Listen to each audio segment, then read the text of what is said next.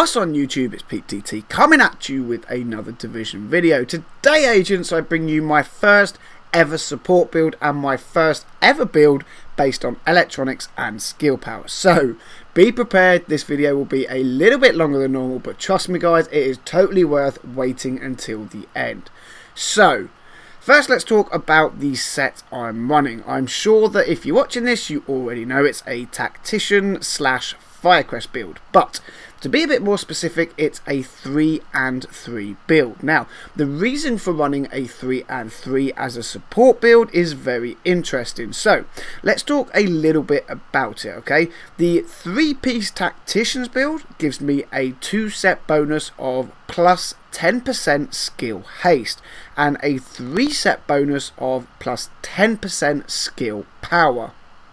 The 2 and 3-piece bonus for the Firecrest set gives me plus 3 incendiary grenade capacity, and it now boasts a very nice plus 50% flame turret range and plus 50% flame turret duration. Now, you might be asking, Pete, why do I want to run a Firecrest build as a support build? And guys, I am going to tell you. So first up, let's look at the basics of the Firecrest build. Designed to work with a flame turret and all of the incendiary consumables, this set offers amazing crowd control. When spec'd into electronics and skill power, it is possible to hit over 10,000 damage from a flame turret and a 500,000 turret health. These are without a doubt very, very high numbers to hit, and damage from a flame turret are indeed noticeable. As you will see in the background footage, my turret can almost totally deplete an elite NPC's armor and health bar without any worries. It can stun lock multiple enemies at a time, and now that the Firecrest bonuses have been tweaked, the set bonuses become a completely viable option in my opinion when building a setup of any kind. And when I mean any kind guys, I mean a DPS build, a tank build or a skill build. So we've spoken a little bit about the Firecrest part of the build. Now let's talk a little bit about the need for the 3-piece Tacticians. So the plus 10% skill power is a much needed bonus when building a support role, so that you can hit the 225 to 250,000 skill power cap that makes a skill power build so powerful in the first place.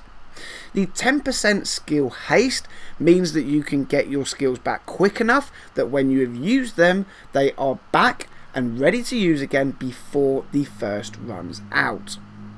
Combined together then, these two builds make one very powerful support build that has unlimited crowd control potential and the ability to run a second skill to amazing effect. Now then, what do you run alongside this? Because for a long time now, I've heard people talking about the fact support builds are dead and or in a very sorry state. That, however, is totally not true. You now just have to be a little bit more creative and spec'd to make the most out of your build. So, let's look at some of the great options available to you when looking at a support skill build. First, we have Support Station. With a personal skill power of 225,000, I can have a very useful support station. Equipped with the life support mod, not only do I have an 8,671 health point per second regeneration, I also get to keep the thing active for almost a minute. Now in total, with my personal build, my support station has 115,000 health and a cooldown of just 16.2 seconds. This means I can have one active pretty much at all times. Now, the thing with any selected skill now is the ability to add performance mods that directly increase the stats of equipped skills. So, used correctly, focusing 2 performance mods on your gear to one skill and 2 to the other, you can have pretty much a very well-rounded set when it comes to the increased stats from performance mods. Looking at one more viable option to run now then, and this is Smart Cover. While Smart Cover took a major nerf in recent updates, it is without a doubt still a viable option. Looking at using smart cover with the recharger mod active, you can look at adding in the region of about 32% team stats such as damage resilience, weapon stability and accuracy. Now, compared to the 9% base value, that's a hell of an increase, right?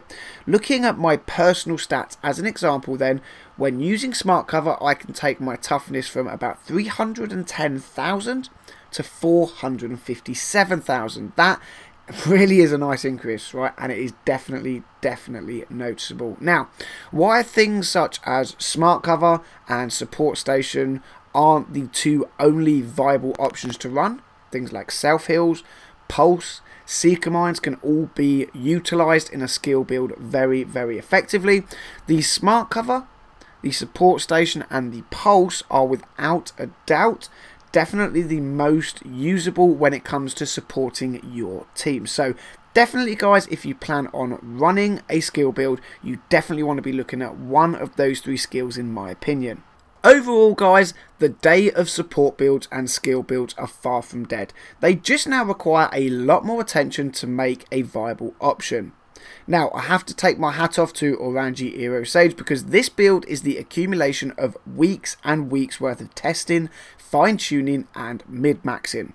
Now, the next big question guys is, did I enjoy using and playing with my first ever support build? And I was quite surprised to answer yes. Yes, I enjoyed it, right? This build is a tremendous amount of fun, and I would definitely recommend to you skill build guys checking this out and playing with it for yourselves. The next question, will it replace my main Alpha Bridge DPS set? And sadly, the answer to this is no.